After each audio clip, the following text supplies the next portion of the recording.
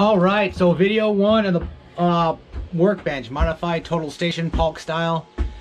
I already have a kind of a Paulk workbench. It's kind of a lazy man's Paulk workbench, but I've been working out of it probably for 6 months now, and now I know what I want, and now we're gonna build it. We're gonna start with the top, because that's the most intricate piece. I want to make sure that's completely, 100% the way I want it, and we're gonna go with an inset, so I can have my miter saw, my dual bevel miter saw with full motion inset inside. That way I can have locks. That way I can do repetitive cuts, which I can't do right now with my setup. I can do repetitive cuts, but it's just I'm measuring every time and making sure. So this way I can just set it and forget it and just keep hammering down with the exact same cut over and over again, which is going to come in handy for a couple jobs coming up whenever we do get to get back to work around here. So this is my setup. If you're not familiar, a couple things.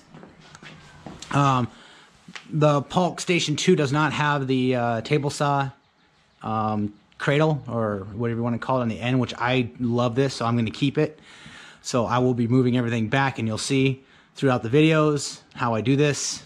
And I want to keep the rod, the availability of the rod. So I am probably going to recycle the bottom piece here from this this station, but everything else is going to be new except for the metal here. There's nothing wrong with that, absolutely not. So I'll be making everything out of birch. This is birch sanded.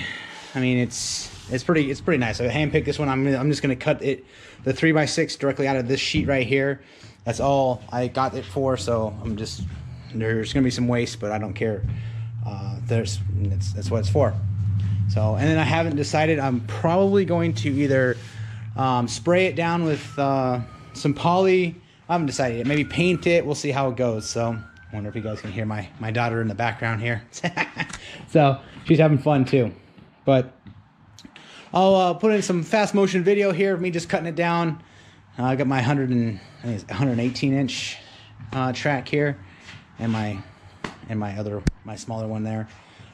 But yeah, that's the basics. Now I know this is absolutely a fantastic tool. I love this workbench. I am not building any stands. I love these stands.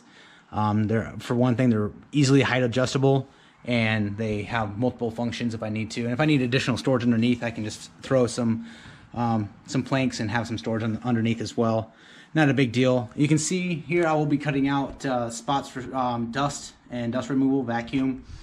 Later date, probably additional HEPA vacuums as well. But you can see obviously with the table saw in here, it does get quite dusty if I'm using it, which I do. And that's pretty much it. So everything is going to be 1/2 inch except for the top. You can see it's going to stay 3/4 inch, and it's going to be stored in the exact same space as before. 3x6. I mean, that's pretty much, I'm looking forward to it. And obviously it's going to indent here, recess, so I can have my miter saw right here, and I can have outfeed to the left and to the right of it. Let's get to it. Not much going on really, just cutting down this sheet and making sure it's exactly the way I want it. All right, ripping the board down. I actually didn't set the depth correctly, so I had to go back and do it again. So you see me there. Finally got that board off, but yeah, track saw makes quick and short work for sure. All right, so 3x6 cut down. Next thing, I'll be taking that off the stand, slapping it up here to do the cutout as well. That way, getting it all measured in for the layout. And then we'll be basically taking this down and cutting the strips for the sides here. Again, redoing the sides the way I want it, and then reusing the bottom piece here, because there's no point. I mean, these things cost like 40-50 bucks a sheet. So yeah, and then we're gonna paint them and do a couple coats of poly before we put it all together. So it's gonna be a little process, but I'm in no rush. All right, so got it off of that. We're putting it on here. We're doing measurements. We'll obviously center it up. These are actually going away because there's no point to having these, because this will be dropped down. Just going to make sure we have enough clearance. I will be looking at everything, so I can't have bolts that are sticking up too far, because it's going to clip it. So I'll do some homework, but I'm thinking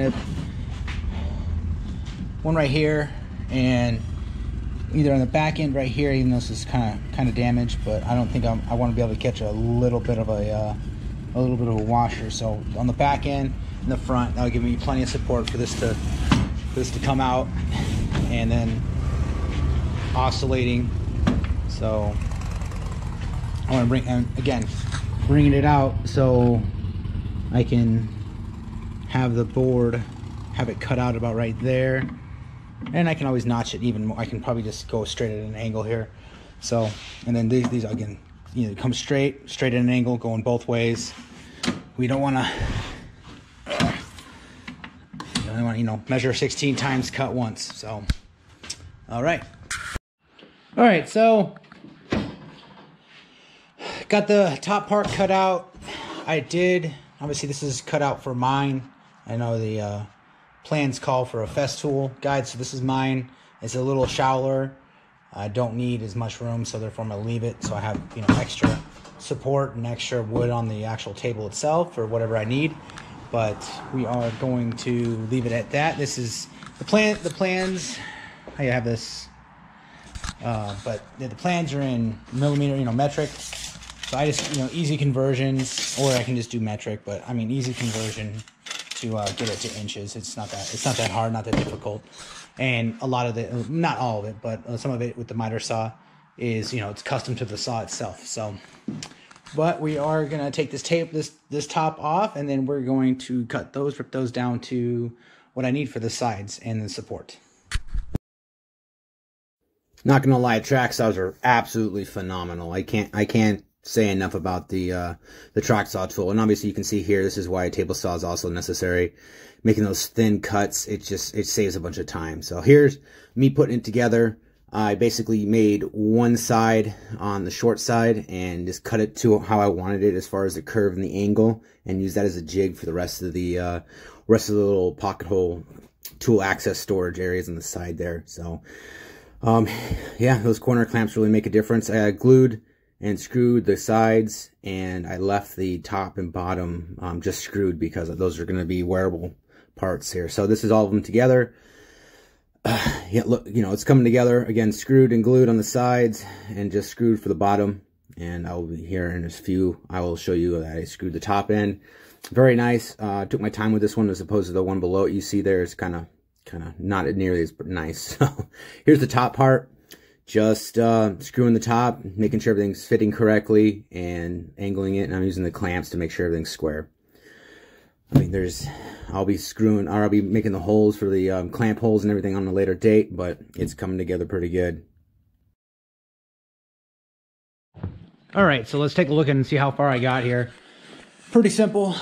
It's getting late, so I got a light out here just to kind of, yeah, got it together. These little spots right, this really, you can see how I cut it. This is going to be back, you're going to have a T-track back here so I can have stops. Router plate, probably going to go over there. That's going to be later. I still have to cut out. You know, there's a bunch of work left to do, but this, at least I got it up and going, and I can actually use the miter now, because I'm retiring that boy. No, either sell it, I might keep it, who knows. But another miter saw, or I don't know. So I was going to get the 12-inch version of this, but Makita's coming out with a new one coming, you know, whenever. And obviously this is the 10 inches working just fine for me. And since the economy is what it is, I decided not to spend the extra $700-800 on a new saw when there's no work right now to justify it. But I already had all the rest of this wood in stock and might as well use it, and it's so far so good. Still debating on what I need to do down there. Either I might cut out another access, but we'll see. I might just leave it as is. I don't really need, you know, I got the cubby here and there for tool access. And then I also, if you can see, I cut out right here, so the pipe for the table saw cradle can move back and forth, so I have enough clearance there as well. That's basically it. I still got to obviously cut it in the holes that I need to, dust relief, all that kind of stuff. And then obviously T-track over here as well. And the what do you want to call it? Shoot, it's late. I've been working. So I forget the legs, the extensions to go out there. So I still have to build those. But not too bad, not too shabby. Did a lot better work than my original one. You can see it over there. It's yeah. So glued and screwed, and the top is just screwed because if you're gonna, it's gonna bust it up and everything. So I'll replace it eventually as well. But yeah, I mean nothing crazy. I'm not building the legs. I'm using my Home Depot heavy duty legs just because I like them, easy deployed. Easy enough for me. So I got plenty of space. I did cut it out because eventually, I'm even going to get the 12-inch version. So I did cut it out for that and just the back support. And if you guys wanted to see these, obviously the table saw comes out easy. It just sits there. There's not much else. I can pull it straight out and get to the battery right there. So not a bad operation. And then this just pulls up and it can slide out too. So, easily deployable. It is pretty heavy, but it's not that bad. And definitely can work with it for sure. So that's all I got right here. It's we'll work out of it. I got some more holes, and this will be part 1 of the video. So like, comment, and subscribe if I've earned it. Appreciate it, guys. Take it easy.